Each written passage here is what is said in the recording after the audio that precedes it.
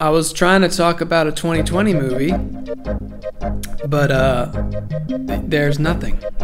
Movies are dead. I believe that I have watched every movie from 2019 that's worth even thinking about watching. Did Hobbs and Shaw come out last year? I didn't watch that.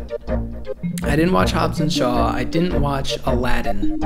I watched a bunch of movies that I'd say were not worth watching. But really, it depends on who you ask. So, I'm going to go through and very, very quickly give you my thoughts on all 50. In order, let's begin. 47 Meters Down Uncaged. This movie is hilarious. 1 out of 10. Eli. I know a guy named Eli, and this is nothing like him. 3 out of 10. Pet Sematary, spelled it wrong, 3 out of 10. Pokemon Mewtwo Strikes Back Evolution. This is just the same exact movie, but in 3D. Why would you do that? 3 out of 10. The Lion King. This is just the same exact movie, but in 3D. Why would you do that? 3 out of 10. In the Tall Grass. What if grass was evil? 5 out of 10. Captain Marvel. What if grass was good? 6 out of 10. Frankenstein's Monsters, Monster Frankenstein. The title? Better than the movie, 6 out of 10. The Crystal Calls, Making the Dark Crystal Age of Resistance. Praising Netflix for 80 minutes, but also there's some cool stuff, so 6 out of 10. Super Size Me 2, Holy Chicken. This says a lot about society, and yet we live in one. A Beautiful Day in the Neighborhood. You get Tom Hanks to play Mr. Rogers, and he's not the main character. 6 out of 10. Beach Bum. Snoop Dogg is in it, so I don't really need to say any more than that. Pain and Glory, Mostly Pain, 6 out of 10. I Lost My Body, more like I Lost My Oscar, 6 out of 10. Us, Jordan Peele, I've said enough about you, 6 out of 10. Alita, Battle Angel. Anime is bad, but this was tolerable, 6 out of 10. Ford v Ferrari, your dad's new favorite movie, 7 out of 10. John Wick Chapter 3, Parabellum. I love this shit, 7 out of 10. Frozen 2, I wish I would never see Olaf again, 7 out of 10. Portrait of a Lady on Fire. Now, I don't speak French, but it seemed cool, 7 out of 10. Loving Vincent, The Impossible Dream. More like The Impossible Oscar. Midsommar. Why didn't they leave immediately, 7 out of 10. Spider-Man Far From Home, I hope he stays far from Sony, 7 out of 10. Rocketman, why was this so much better than Bohemian Rhapsody, 7 out of 10. Serenity, they really went with that twist. They really did that. Respect, 7 out of 10. Star Wars The Rise of Skywalker, I know I'm biased. Was this movie actually any good?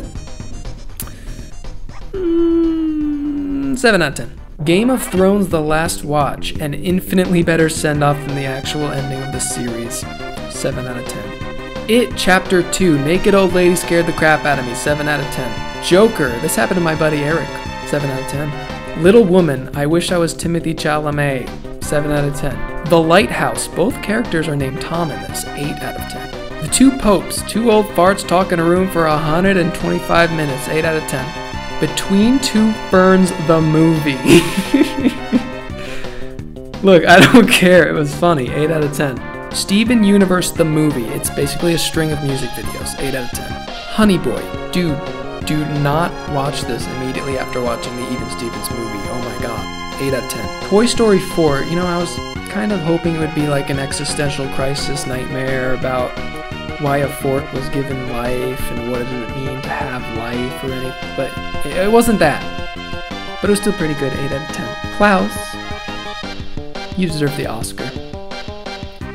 Klaus, you deserve the Oscar. I'm sorry. The Irishman, loved it, just make it a little shorter. Uncut Gems, I Have Anxiety Now, 8 out of 10. Waves, everybody gangsta till the aspect ratio changes, 8 out of 10. Marriage Story, Now I Have Anxiety and Depression, 8 out of 10. Dolomite Is My Name, Insane Man Makes Movie is my favorite type of movie, 8 out of 10. Jojo Rabbit, What If Nazis Were Funny, 8 out of 10. Once Upon a Time in Hollywood, insert joke about feet, but still give it an 8 out of 10.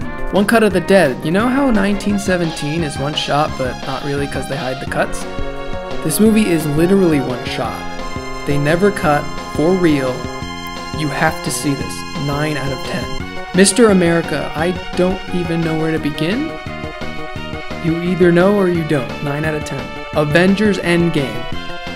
You saw it. You saw it. 9 out of 10. Knives Out. You think you know. You think you thought wrong. You rethink what you thought. But what you thought was, well, 9 out of 10. Parasite. You guys know that Koreans make movies? And they're incredible. 9 out of 10.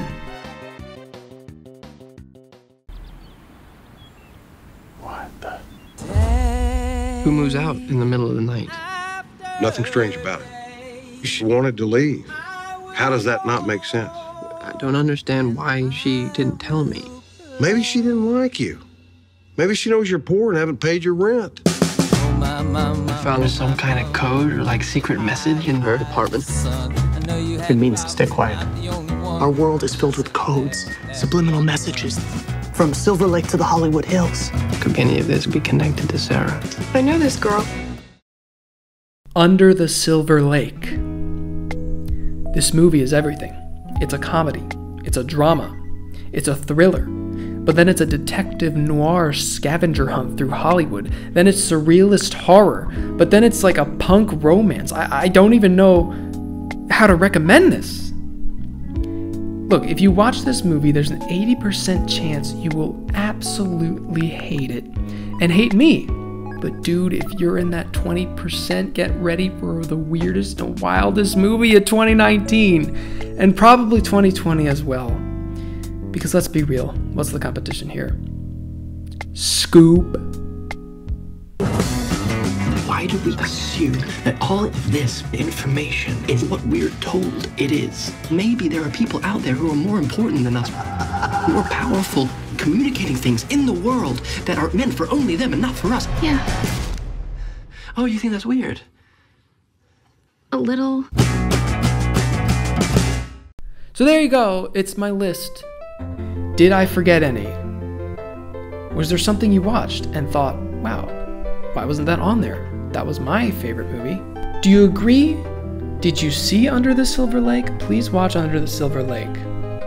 It is free on Amazon Prime. I've listed where you can watch all of these movies.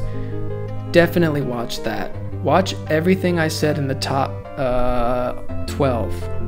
Top 12, yeah, top 12, watch those for sure. Uncut Gems and Onward, those are all amazing. They're amazing, watch them. Because in 2020, we're not getting anything. When theaters finally open, all right, we got Tenet. Tenet's gonna be cool. I think there's a new Wes Anderson, but I'm not sure. Doesn't matter. If you're still quarantined away, if you're still locked in, and I got nothing to watch.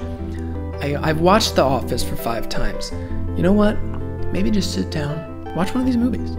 Originally, this video was actually gonna be serious. I was gonna actually talk about all 50 movies. But then I thought, that's gonna be incredibly long and boring. But you know what? In the description, I've included a write-up, because I wrote what I was gonna say about all the movies. I figured, why not waste it? If there's a movie you wanted to know about a little more, I've written about a paragraph for each of these movies. If you wanna read that, you can go ahead. If you wanna know my extended thoughts on 47 Meters Down Uncaged, you can! That's the beauty of this, man. So please, check it out if you want, if you care. Otherwise, stay tuned, man. More to come. I'm gonna keep making stupid videos.